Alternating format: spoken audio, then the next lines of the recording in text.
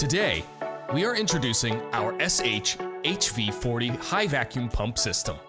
We designed this for conducting heat treatment with highly oxidizable materials, like titanium and various alloys. What you see here is a vacuum tube furnace with a gas supply system connected to our SH HV40 high vacuum pump system, and a separate chiller for the high vacuum pump.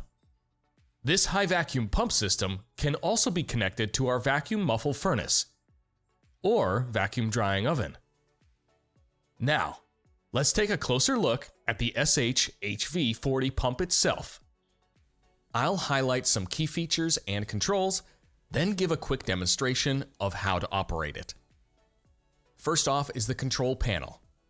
That's where you'll find a digital vacuum meter, the main power switch, the emergency stop button, 4 control buttons, and several indicator lights.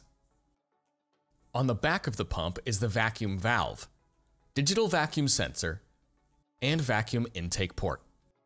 We wanted equipment hookups to be as convenient as possible, so we set up the intake port with KF50, KF40, and KF25 connectors in series. Finally, the left side has the cooling water inlet, cooling water flow window, cooling water outlet, air compressor inlet, air compressor regulator, and pressure control switch. We won't get into installation and connection in this video, but it's a straightforward process, and our support team is always there if you run into any roadblocks. Anyway, now that we've covered the layout of our high vacuum pump, let's go ahead and run it. First, turn on the main switch. You'll see the standby off and vacuum off lights illuminate. Next, use the main switch on the back of the chiller to turn it on. Then set the temperature to 23 degrees Celsius.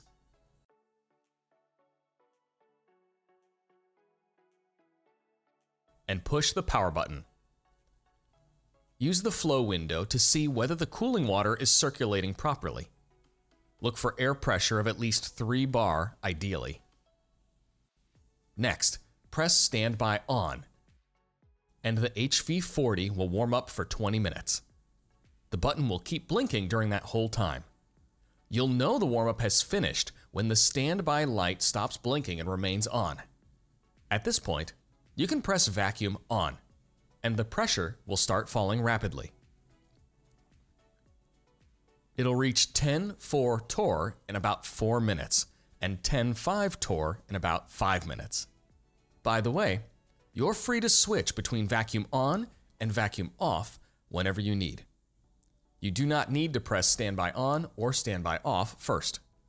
Eventually, you'll need to break the vacuum in order to unload and reload your sample. To do that, press vacuum off and then open the gas inlet valve. This releases the vacuum so you can easily open the end cap. In case you need to stop the high vacuum pump system, there is an emergency stop button that will halt the vacuum pump immediately. When it's time to resume, just turn the emergency stop button clockwise to release it. Then press standby on, which will restart your program from the warm-up stage. Otherwise, when your process has finished, press vacuum off. Then press standby off, and wait about 20 minutes until standby off stops blinking. Now, you can finally turn off the chiller and air compressor units as well. If you accidentally turn off the system before the standby off light stops blinking, you risk oxidizing the vacuum pump oil. This may result in decreased performance and a shorter lifespan, necessitating additional maintenance of the vacuum pump.